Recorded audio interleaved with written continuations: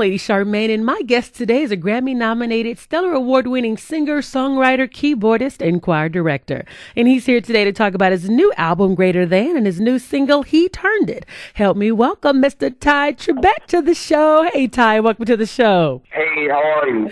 Good, thank you. It's finally good to have you on this show. We got so much to talk about because you got this great new album that debuted with 20,000 scans in its first week, so congratulations to you. Thank you so much. Now, I want to talk about the album Greater Than, and I want to talk about the inspiration behind it. And when you titled it Greater Than, what was going through your mind when you was thinking about the title of the album? Well, I got it from a Bible study I was doing, and the scripture says, greater is he that is in you than he that is in the world. So I was studying for my Bible study, and greater is he that is in you than he that is in the world. It came up. That's a very familiar scripture, but it just hit me in a different way. And then songs just started coming along those same lines, and then we just couldn't stop. And so now we have the whole project called Greater Than. It's not us that's greater than, it's he that is in us. I know, because that's 1 John 4:4, so I love that scripture. And you also have a single that's out right now entitled He Turned It. So tell us about the single, He Turned It. Woo! That song is like the praise break of the 2000s. I don't know. That song is just a celebration of the fact that God is able to turn your situation around, and all things work together for good. So it's a testament. It's a celebration of His sovereignty and of His grace. So people who hear that song, you can remember the time when you thought it was over, or when you thought you was going to give up, but then something happened. Some people call it a divine inspiration. I like to call it He Turned It. Like Ricky Dillard's He Turned It, and you got Vashawn Mitchell's Turning Around for Me. And so everybody, The situations are turning around. So we know if that's not the theme for 2013, God is turning some stuff around. If I don't know nothing, I know that. I know that for a fact. Amen. Now I want to talk about you and your family, because your career is truly a family affair, because your wife works with you, your sister, your brother, they were all a part of GA. Now, do you and your family still work together? Oh, yes. My sister still works with me. My mom is still very much in it. My wife is a part of management as well. So, and my brother, as often as he can, he come in and still, worship with us. So it's still very much a family affair, and I'm just grateful to have them, you know what I mean? And it's a wonderful thing. Because music and ministry is truly in your blood, because I read that your father was a pastor, your mother was a minister. She was also a well-known disc jockey in Philadelphia. So it just runs just through your veins. So you was destined to be here, I believe. Just reading your bio. Something was going to happen. I don't know what, but something was going to happen. So how long were you a choir director before you started GA? Were you a choir director in your church as well? Yeah, I don't know how long to be honest. It had to be about 2 or 3 years, because I was always playing in the church, like the keyboard or the organ, and then my mom would just put me up in front of the choir for like youth day or something, and I never wanted to direct, but she put me up in front of her, and it just kind of grew to what we see today. As kids, because, you just said something that's really important, because our parents, they'll put us up, in front of everybody. But when did you realize that you finally had the gift of music? So you finally decided, I'm going to take this on because I know this is something God called me to. I don't know if I had an aha moment, or I don't know if I had a song I knocked off this horse and became Paul. I don't know if I had that. I was kind of progressing and continuing in that way, to bring up a child in the way that he should go. So I just kept going in that way. And when I had my first GA rehearsal, honestly, I had just written all these songs because, me and my brother, we were all playing in the garage all the time, making up music. And I put words to the music, and I really just wanted to hear them. That's all. I just wanted to hear what it sounded like. So when I called them together with some friends and family that I knew can sing, I was like, okay.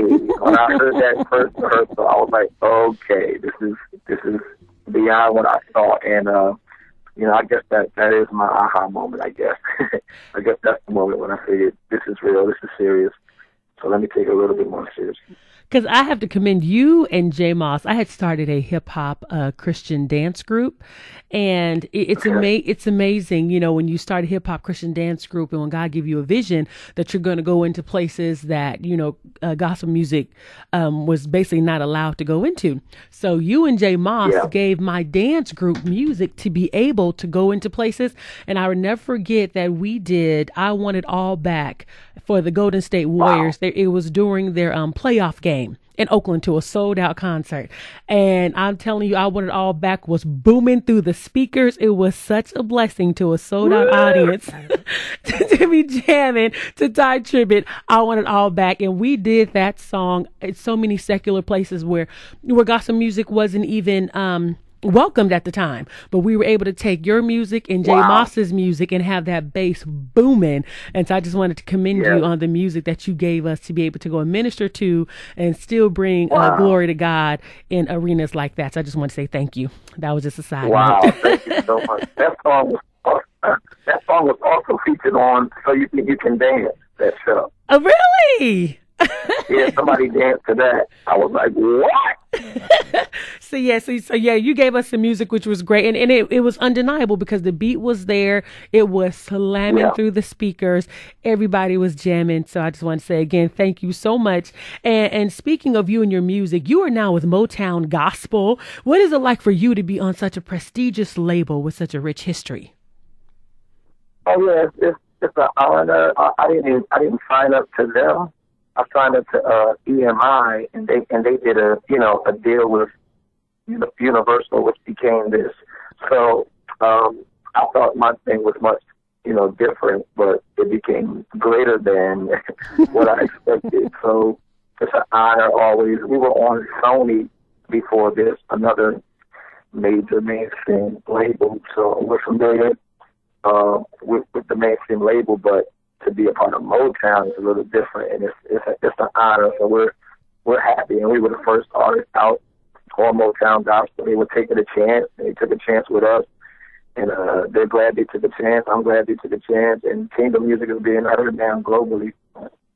Amen. And you work with some mainstream artists, which I'm sure a lot of people aren't even aware of. You work with Will Smith, Sting, Usher, and Justin Timberlake. What was it like for you to work with those artists and being a gospel artist, but being invited to work with them? Mm-hmm. So some of them I actually worked with, like we saw them and worked with them. And some of them we just was in the studio at one time, and they were in the studio another time. But it was still, surreal to be a part of those projects, and, God graced us at that time to really just, be a light and to be exposed. So it kind of helped me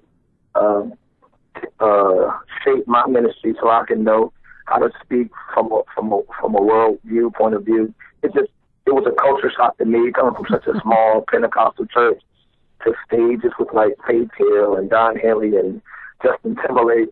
It was a culture shock, but it showed me how to minister to people like that. You know what I mean? I'm grateful to God that I didn't really get caught up in it. Like, oh my God, we're here. But I was on stage studying.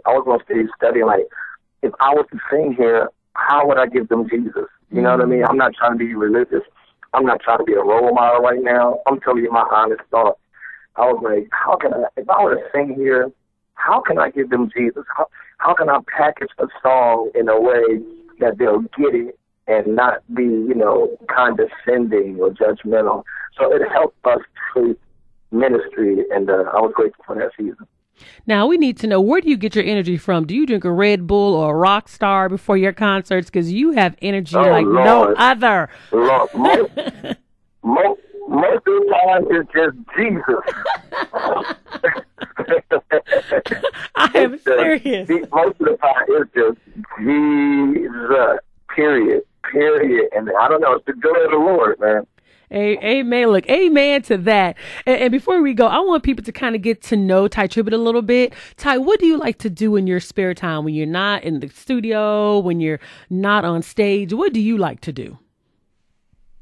I almost forgot this answer because when you're not on stage or doing something or in the studio, you're always preparing for it or on the way to da-da-da-da-da. So I almost forgot how to live and what I like. I was talking to my wife about this, like, dang, I don't know what I like no more, But I think I like basketball and bowling and, stuff like that, spending time with my kids, going to the movies, chilling, you know what I mean, just doing regular life stuff.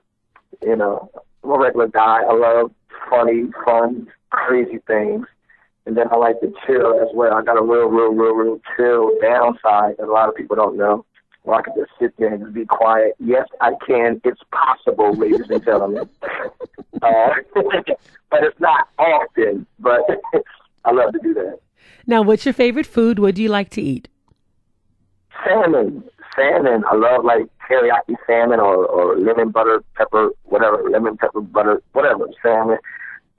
Salmon, rice, and broccoli, I'm good. And I'm not even, that's it. That's me every day, all day, I'm good. That sounds good. Okay, now besides yourself. I'm right now. Okay. Okay, Tay, now besides yourself, if I was to sneak into your iPod, who would I see in there? What other artists besides you? Right now, before my phone rung and it interrupted, not that you interrupted, but it was time for us to talk. But it cut off Jesus Culture. I love Jesus Culture. Bethel music. I love Bethel music. Also, Emily King. She's a mainstream artist, and it's Emily King and Tori Kelly. Tori Kelly is another mainstream artist. They're just amazing singers. I don't know who else right now that I consistently listen to, but that's it for now. Okay, this is going to be my last question. If you were to go on a luxury vacation, you and your wife, where would you like to go? We love Aruba, and we like Antigua a lot. They got this, this spot in Antigua. But we've never been to Hawaii, so we would love to go to Hawaii. My sister went for her honeymoon. They came back bragging, so I was like, all right, we got to go. So I would answer and say Hawaii. Okay, so it sounds good. I love Hawaii. With me and my husband, we plan on going back, so that's a good destination spot. Okay, do we have any upcoming tour dates? Where are you going to be, where people can go and catch you and catch the new album? Yeah, you have to go to TYE TRIBBET worldwide, but on the top of the year, we're going to be touring for the album. I'm grateful that we have several tours on the table. We don't know which one we're going to go with, so I'm grateful to have that kind of problem. I'm like, thank you, Jesus. But next year, definitely, the first quarter, we will be on tour in a city near you. So go to TYE TRIBBET for your local TYETRIBBET.com for your local listings, or Twitter, Facebook. We're all on there, just under TYE TRIBBET. Okay, so then catch you up TYE TRIBBET on Facebook and on Twitter. And if people want to pick it up right now, can they get the album on iTunes or Amazon right now? Yes. All right. Wherever music is sold. Did you hear that word? Sold, not played, not YouTube, but wherever music is sold, you can go to Amazon, iTunes, anywhere you can go get it. And I promise you will not be disappointed. I know, that's why I had to make that clear, where it's sold, y'all, not free downloaded, not listened to. I love that.